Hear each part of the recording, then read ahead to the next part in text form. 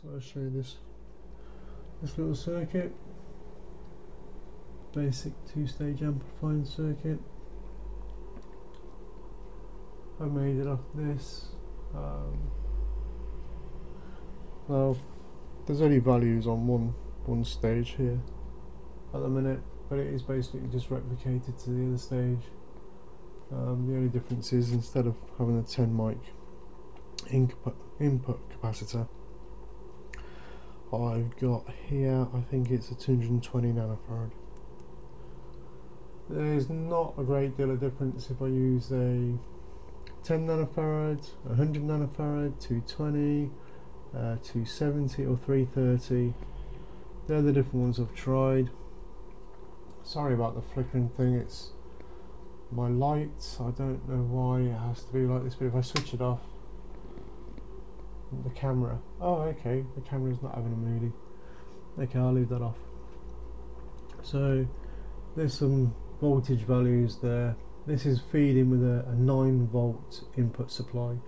So with 100k there on this voltage divider here, we got a 7.4 volts, and then here we got 1.5, which makes up your 9 volts nearly. We got a 1k here and a 3.9k here, 3.6 volts, and 0.92 volts here. I've used BC547s, both of them, and like I said, I think it was a 220 there at the moment. There's the little circuit, nice and simple. Nice and simple. Now this is the second time I've made this video.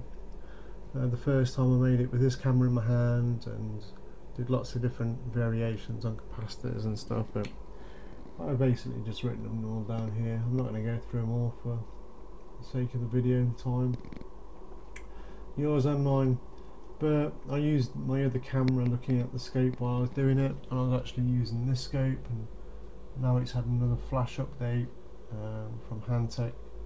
Possibly a bit of corruption in the other one. It seems to be playing a lot better. It still does freeze and just reset itself and set everything back to factory settings, which is a bit annoying when you set it up the way you want it. But so I've got 3 outputs on this anyway. I've got what's coming in from the was all this is fed using this oh, don't tell me you can't see that. It's 100 hertz. Might put the light on just for this bit. There we go. 100 hertz, 0.5 volts. Okay. And here's the results of that. So you can imagine the top waveform there, the yellow, is what's coming in from there.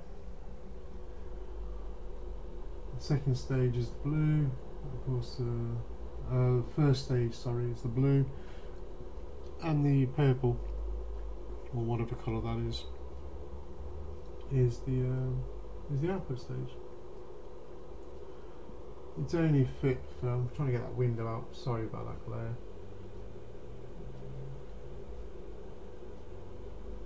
You can see the voltages there. You got 800 millivolt coming in, which is supposed to be, it says 0.5 on the function generator, but 2.8 volts on the first stage and 7.4 volts on the second stage. I did a little bit of math earlier. It works out. I can't remember what it was. It's this is slightly different because I've been playing around so much. But that's what I got earlier. I had 910 millivolts in, but I think I was on 10 volts or something coming in. But I've got it on. Well, it's not. I think I might have had it on 9.4 volts or something, which is normally what you'd have on a 9-volt battery. But I'll just put it to there. And it was giving me 7.44 going out, and so the quick calculation there, 8.175 I think that's supposed to be the gain, but I don't think that is. I'm not sure. I don't think that's correct at all. Somehow I've misdone that, and I probably need to put it in down the bottom of the screen there as I'm talking to you. But that's it. I just wanted to have a little play around with that. This isn't off the internet. This is partly from a book.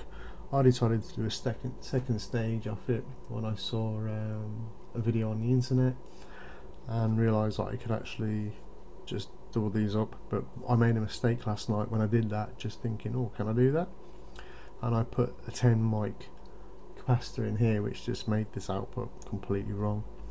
So I reduced it down to 10 nanofarads and it made it good, and I've just been playing around for the last couple of hours to see what I can and can't get away with it.